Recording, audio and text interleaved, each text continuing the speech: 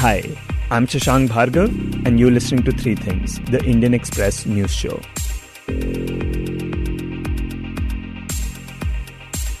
On the show this week, we have been looking back at this year's biggest developments. So far, we have talked about the Indian economy and India's foreign relations. Today, we take a look at what 2022 has been like for the judicial system in India. And for this, joining us is Apurva Vishwanath, who writes on law for the Indian Express. Apurva, a lot of major things happened this year as far as the judiciary is concerned. There were a number of notable judgments, cases that were heavily politicized, and we also saw 3 different chief justices. So we have a lot to talk about. But let's begin by talking about something historic that happened with the Supreme Court this year.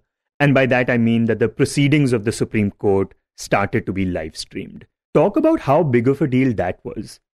So, Shashank, so far we've had a few high courts live stream its proceedings. We have had Karnataka, Gujarat, and this was during COVID. But the Supreme Court, for the first time, live telecasted its proceedings. And we had a bunch of constitutional cases which were watched. And on the first day, for example, the economically weaker section quota, that was the first constitutional case that was live telecast, and there were about 80,000 views on the first day. It is a momentous occasion for the Supreme Court.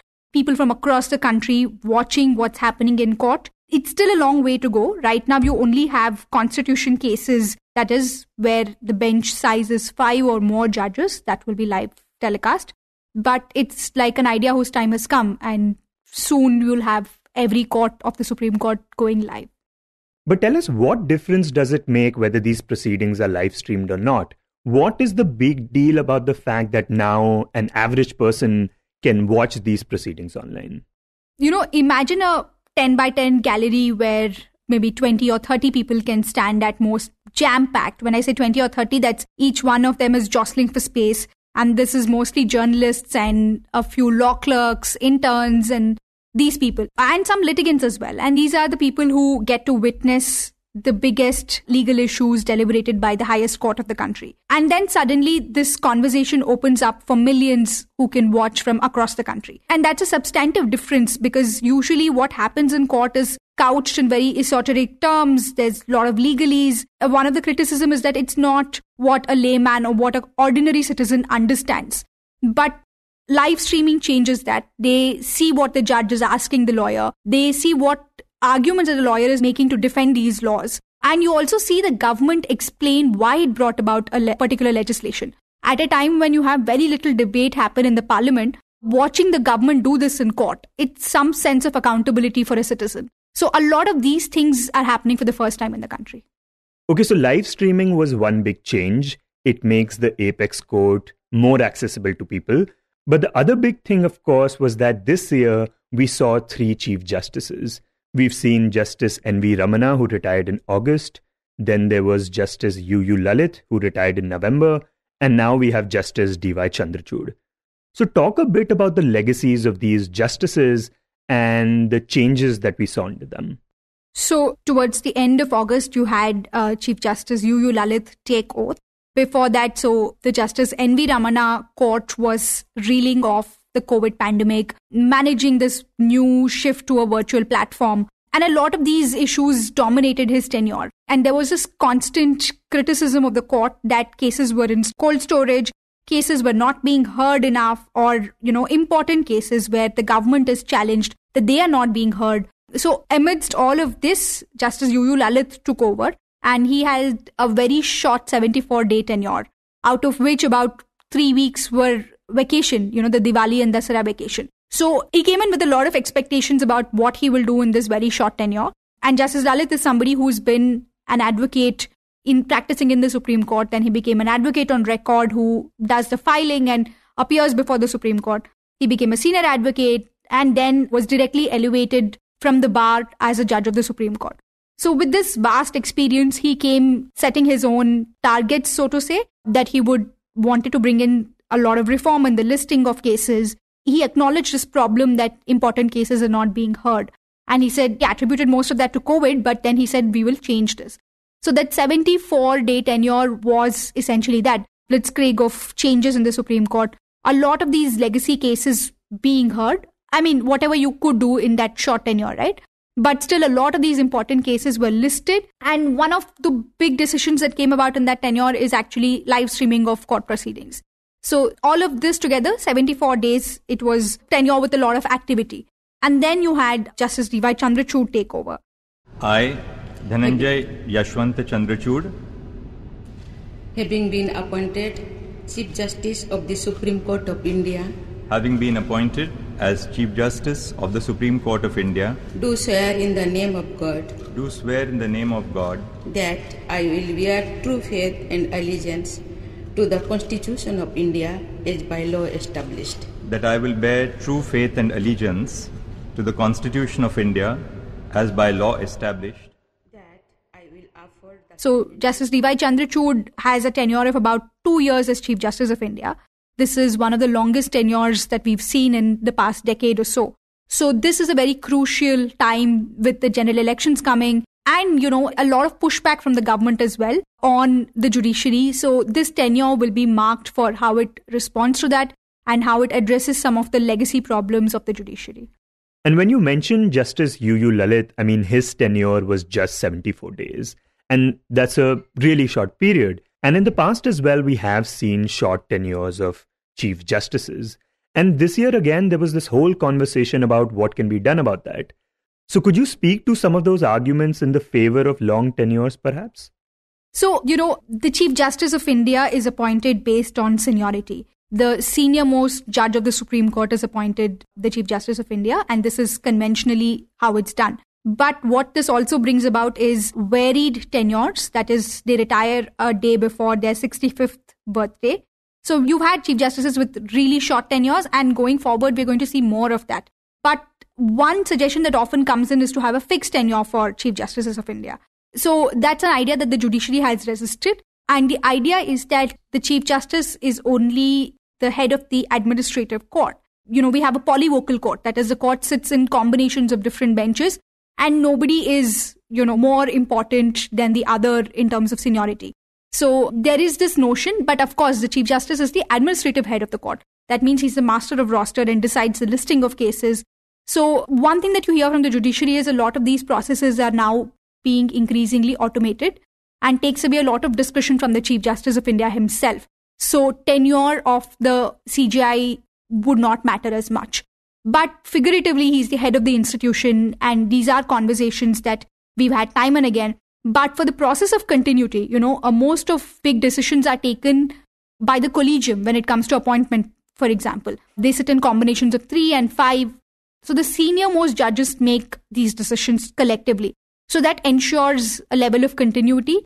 And the next one is usually taken into confidence so that the reforms don't suffer in the court. And you mentioned the collegium, and we'll talk about that a bit later. But this year, there were some other notable retirements as well.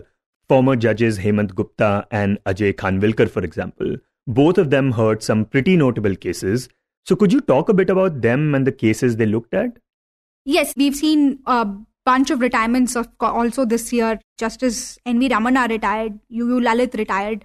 But apart from the Chief Justices, you've had the big retirements. Justice Hemant Gupta, who was the last person to have retired from the Supreme Court in October. Justice Hemant Gupta decided a bunch of cases which had some sweeping implications for the minorities in this country. For example, he was part of the 2-judge bench that delivered a split verdict in the hijab case, which was an appeal of a decision by the Karnataka High Court, which allowed the state governments to ban wearing of a hijab in educational institutions. So Justice Gupta said that the Karnataka High Court's decision was right, and he upheld the ban on the hijab, whereas Justice Sudhanshu Dhulia, who shared the bench with him, disagreed and recorded his reasons. So now that case will have to be heard by a larger 3-judge bench. And Justice Gupta was also part of the bench which heard another issue from Karnataka, which was about the celebration of Ganesh Chaturthi in the Shahi Eidgah in the city. So this was a case that was heard just a day before Ganesh Chaturthi. And again, it was a split verdict. The same bench, Justice Dhulia and Gupta, Justice Gupta deciding in favor of the government, where he said there is nothing wrong with celebrating Ganesh Chaturthi in the Shahi Eidgah. Yeah, both these cases are very contentious and have religious conflicts at the center of them.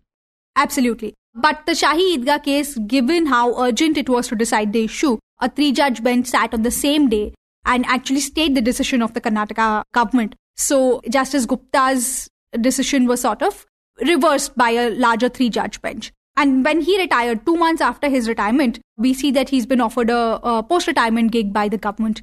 So now Justice Gupta heads the New Delhi International Arbitration Center. So that's one development this year.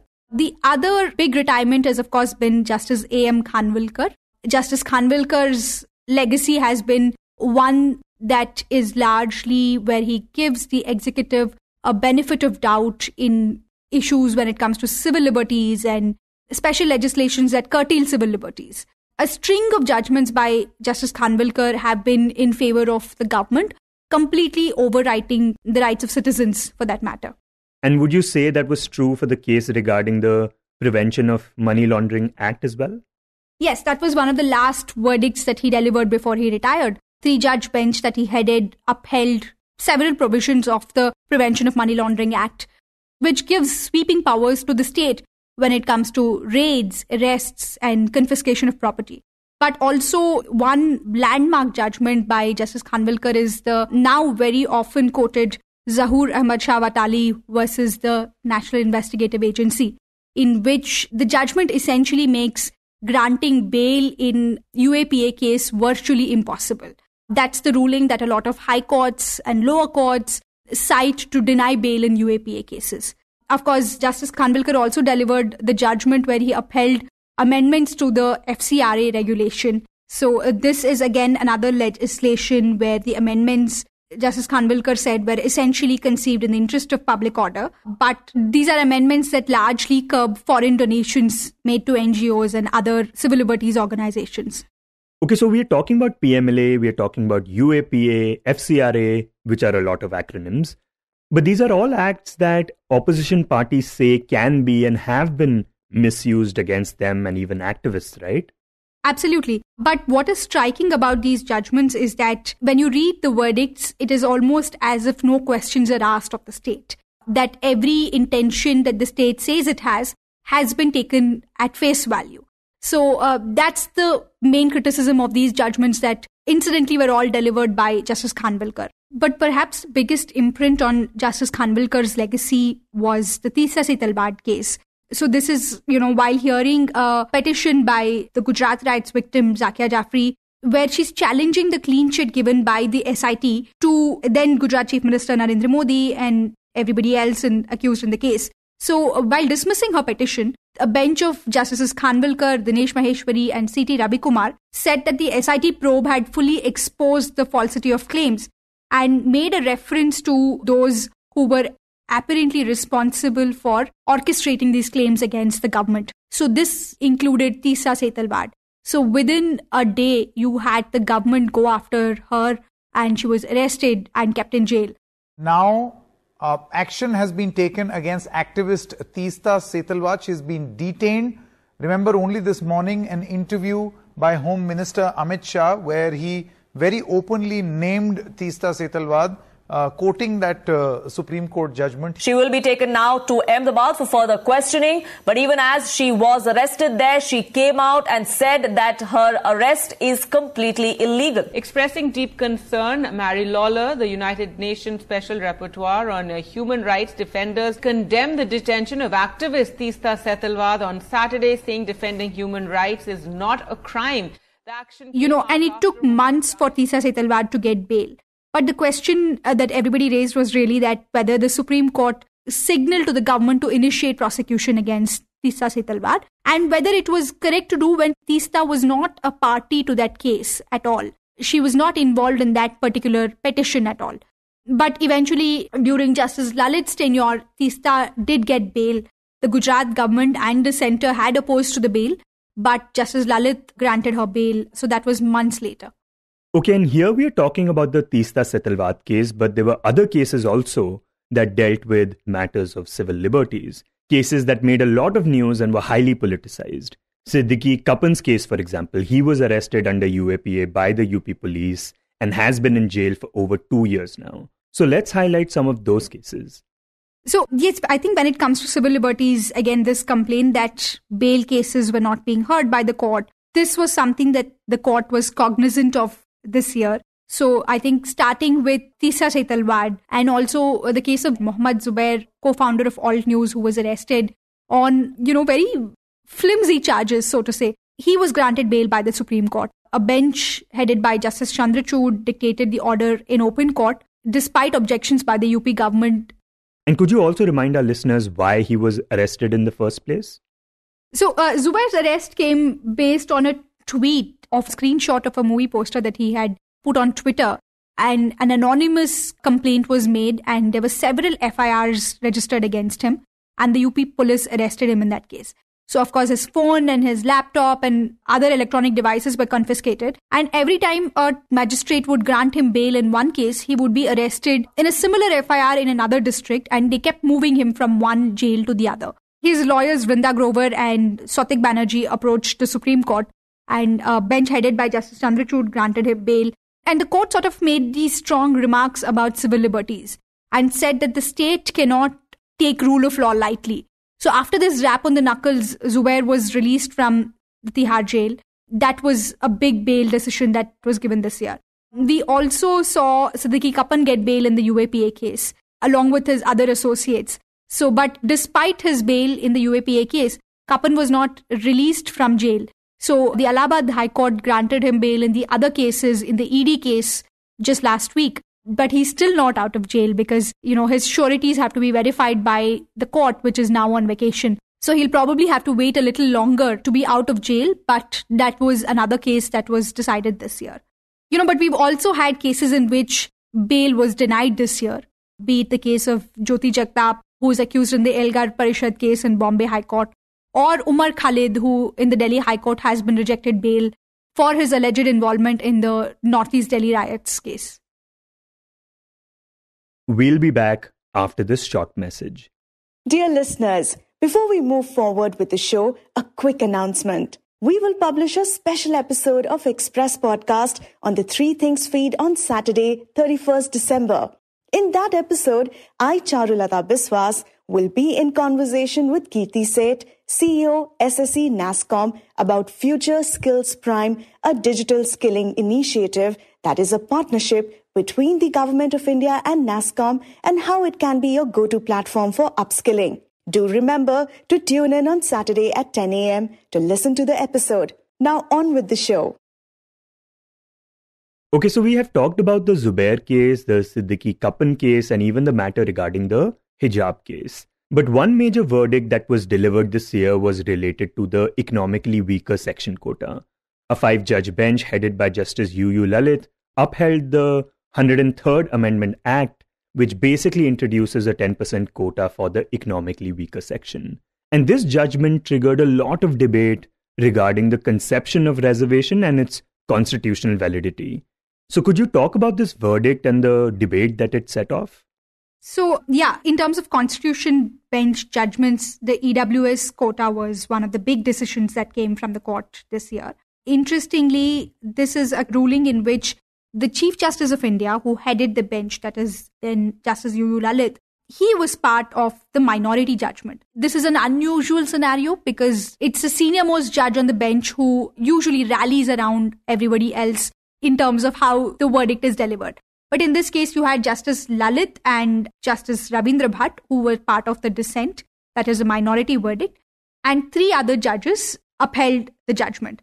So the fundamental question was whether quotas can be based on economic criteria alone. And this is something that the 3 judges who form part of the majority agree on. And they say that although historically reservations looked at a lot of factors, there is nothing wrong with the government addressing poverty alone as a criteria for giving out reservations. So, of course, this ruling has huge implications in how reservations are conceptually understood and the history of reservations, really. And it talks to the social backwardness that the Constitution, the framers of the Constitution, tried to address through reservations as a tool. Right, because the historic or the original idea is that you're getting reservation because of the discrimination you're facing in society. The kind of discrimination that no matter what your economic background or economic circumstances are, you're still having to face. and reservation is supposed to protect you from that.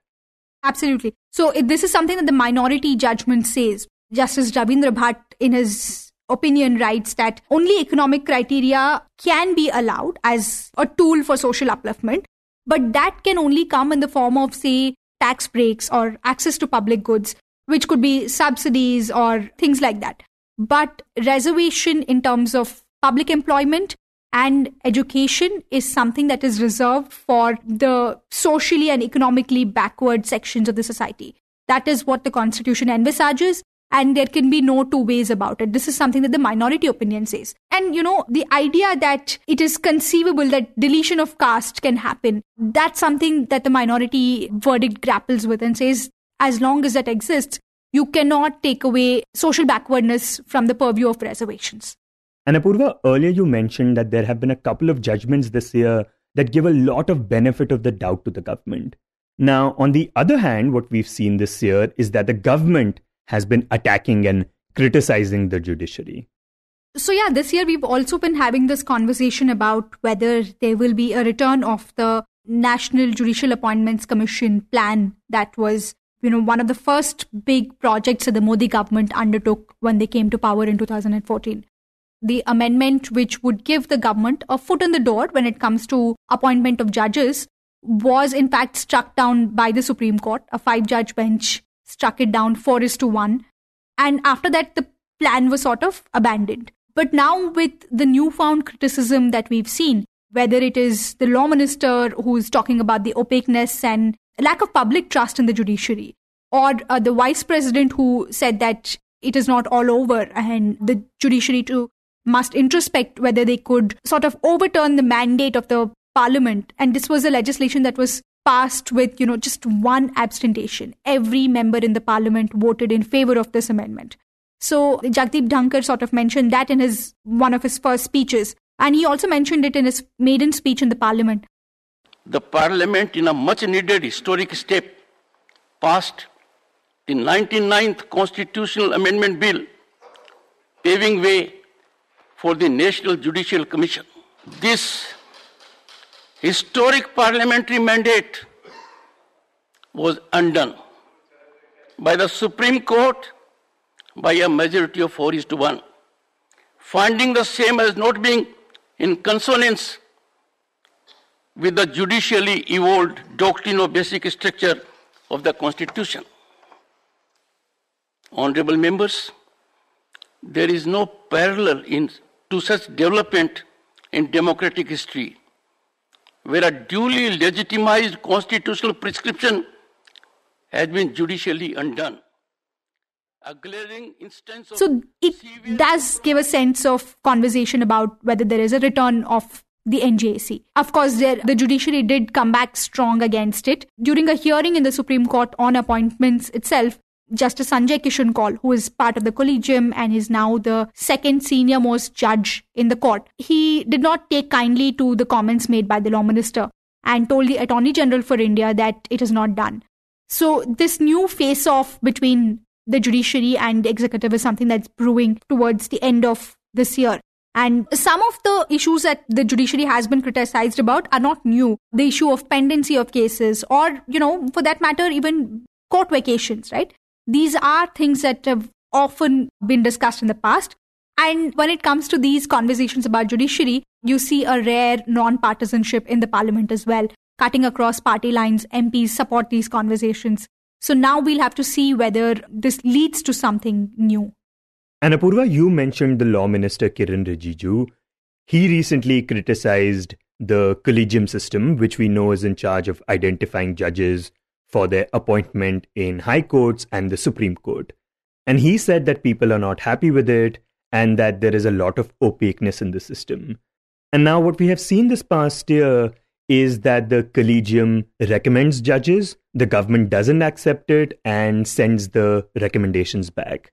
And usually what is supposed to happen is that the government can only send back names once. And if the collegium still recommends them, then the government has to accept it. But that is not what we have been seeing. So what are the implications of this happening, and is it happening a lot more now?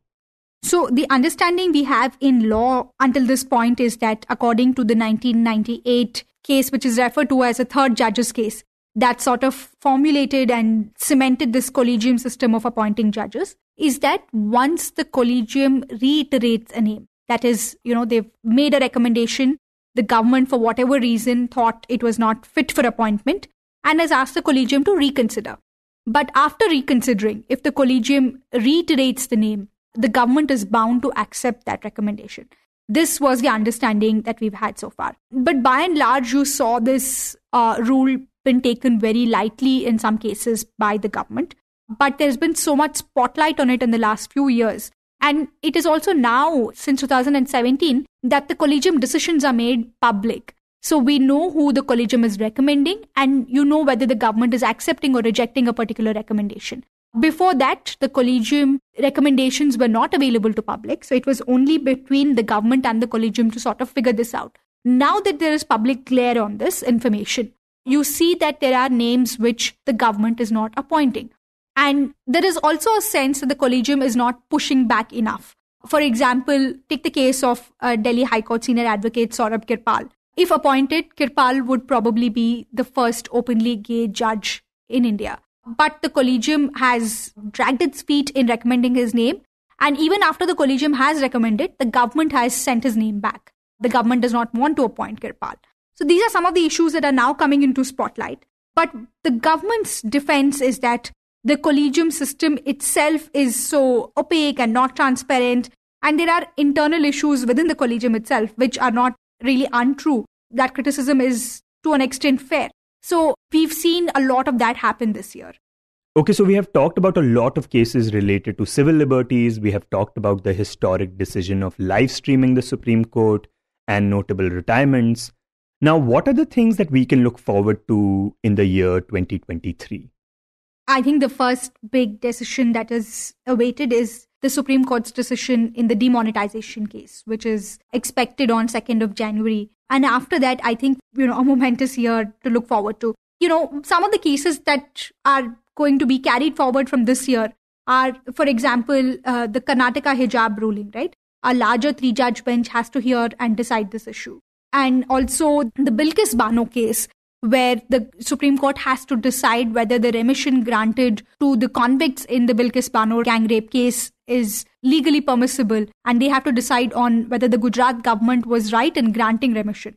So that's, a decision that has to happen in 2023. Apart from that, there are several cases that we're looking forward to for resolution. For example, the electoral bonds case, right? That has to be heard and decided. And there is also the case that everyone's looking forward to, the appeal from the Delhi High Court about same-sex marriage. So that's an idea which, has now reached the Supreme Court, and the court will have to decide this issue. So there are quite a few judgments that, are expected in 2023. But this will also be a year where the Supreme Court will be under much more spotlight because of Justice Chandrachud and, how he handles the court. And also the appointments that he has to make, about a dozen appointments to the Supreme Court in his tenure. So that will be something that, will be watched very closely. You were listening to 3 Things by The Indian Express. Today's show was written and produced by me, Shashank Bhargava, and was edited and mixed by Suresh Pawar. If you like the show, then do subscribe to us wherever you get your podcasts. You can also recommend the show to someone you think will like it. Share it with a friend or someone in your family. It's the best way for people to get to know about us. You can tweet us at Express Podcasts and write to us at podcasts@indianexpress.com.